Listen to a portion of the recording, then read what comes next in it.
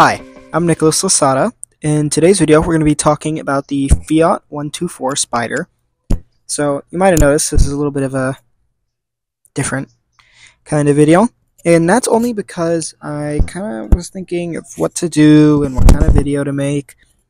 And I used to have a Fiat, and I kind of just thought it would be cool to make a little video about it, because I do think it's a very, very cool car. Start off, you have Fiat headquarters, of course, and you see Fiat wanting to reintroduce the 124.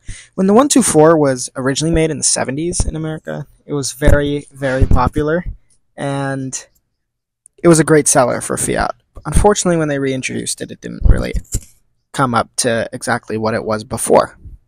That being said, it was still introduced. The Fiat was actually created in partner with Mazda when they reintroduced their own Miata. And so you see the Miata and the Fiat have the exact same chassis, not the same engine, but exact same chassis, interior, and overall ride feel. That being said, they do have different engines, and from factory, the Fiat comes with a turbocharged 4-cylinder, which is a classic Fiat engine, which is featured in the Embark.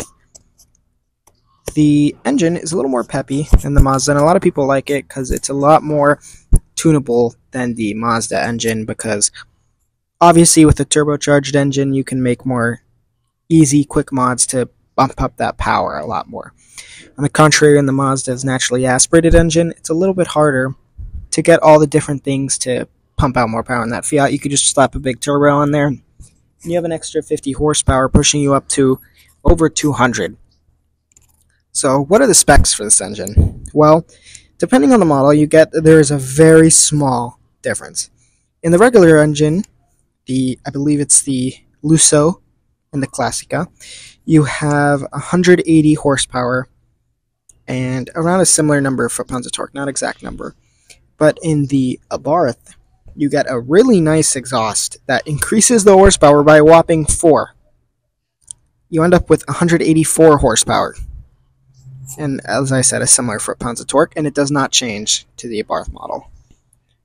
Not only does the Abarth give you that extra 4 horsepower, the Abarth actually gives you a lot of really cool features that you don't see in the regular versions. Now, in the Abarth, you have, for example, Bilstein shocks and adjustable suspension and the sport mode, which, more surprisingly, does actually make a difference in driving feel. You put it in sport mode and it doesn't really change anything about the engine, but it does change your throttle response, making the car feel a lot peppier. Over the Miata, which I believe is a little bit, like maybe half a second faster than the Fiat 260, the Fiat feels a lot more peppy with the turbo. The power really kicks in a lot faster. As in the Miata, you have to really get to those high RPM ranges before you start seeing significant power come out of it. On the contrary, the turbo is a lot more peppy. This car makes for a more pleasurable driving experience in the city. Also, a lot of people say that the Fiat is a better looking car than the Miata, and I would have to agree with that.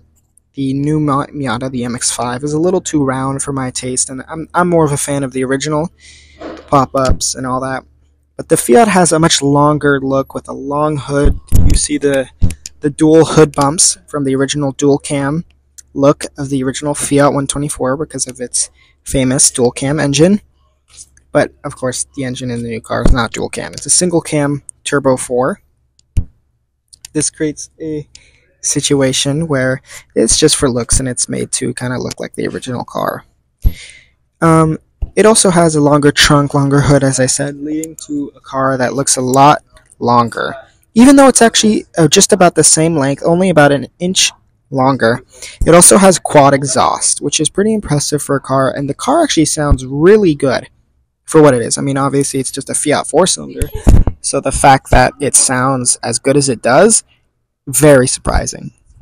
That being said, the Fiat is a great car, and I would recommend it to anyone who's looking for a 2-seat Roadster, and is within a small price range. I hope you enjoy the video today. I know it's a little different, but thank you for watching.